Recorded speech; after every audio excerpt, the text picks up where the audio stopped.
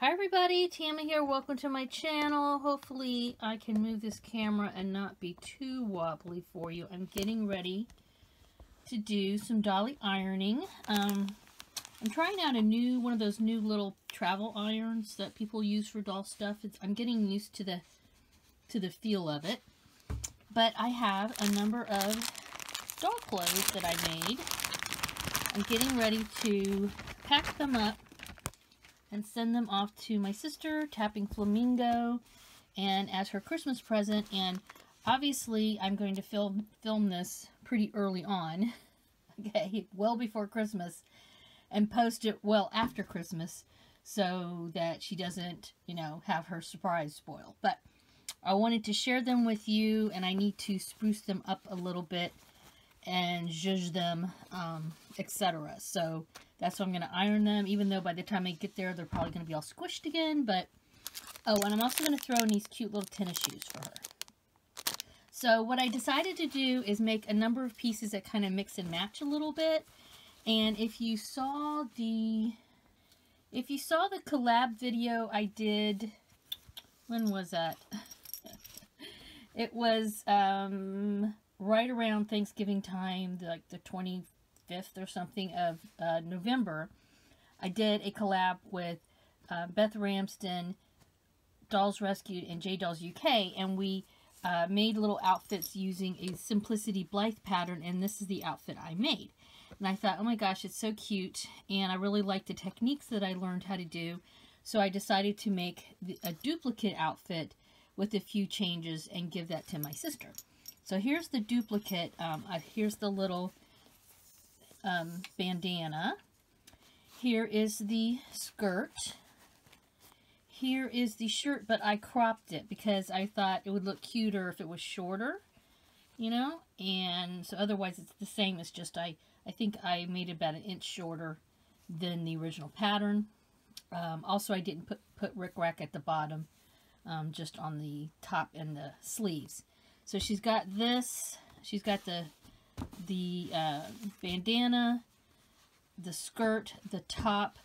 Then I made these poofy pants from a pattern. This is the pattern from Olga Vertkova, okay? The pants on here. I showed that in another video or two. So here are the pants finished. So the pants you could wear, her dolls could wear the top with these pants too. And then I was like, okay, let me make one more top. So I took, this is a variation on a pattern where this is the top of a dress. So I just used the top, and then this is about 2 inches by like about 10 inches strip. And I left it raw on the edges, and just so it's like a little boho style top that can go with either the skirt or the pants. So all of those. And then I was like, you know what, I'll make just one more kind of similar related, different fabric but similar color scheme. I had some of this obviously Barbie inspired fabric, and I had already had this cut out a while ago, and I just decided, well, I better go ahead and finish making it. So I'm going to toss that in there as well. And yeah, so I tried everything on. It fits both the traditional bod like this girl has, and also the larger, what do you call it, A-zone style body. But yeah, I'm going to pack these up, and like I said, first I'm going to go ahead and zhuzh them with the iron. So I think that's a fun little gifty for her. Yeah. Anyway, it was fun to make, and I learned some new sewing techniques. And yeah, it was nice to be able to spend some time at my sewing machine. I've been doing so much organizing and going through stuff that I really needed a break. So it was fun. And yeah, make sure you check out her channel. She actually has 2 channels. One is called Tapping Flamingo, and on that one she does mainly beading and jewelry making. She has a lot of tutorials, and she shows you her process for jewelry designing. And then she has a really fun channel called Be Creative, and that's where she does most of her doll stuff now.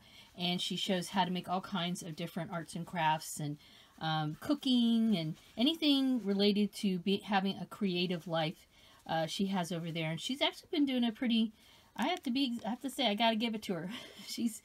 She's created a fun channel and has a nice little following over there and has been growing that channel pretty nicely.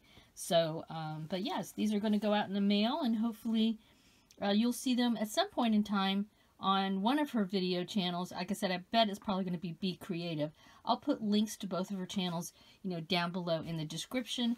Out of all these pieces, which piece do you like the best? Let me know in the comments down below. Please give this a thumbs up and subscribe if you haven't already, and have a wonderful Dolly Day. Bye-bye.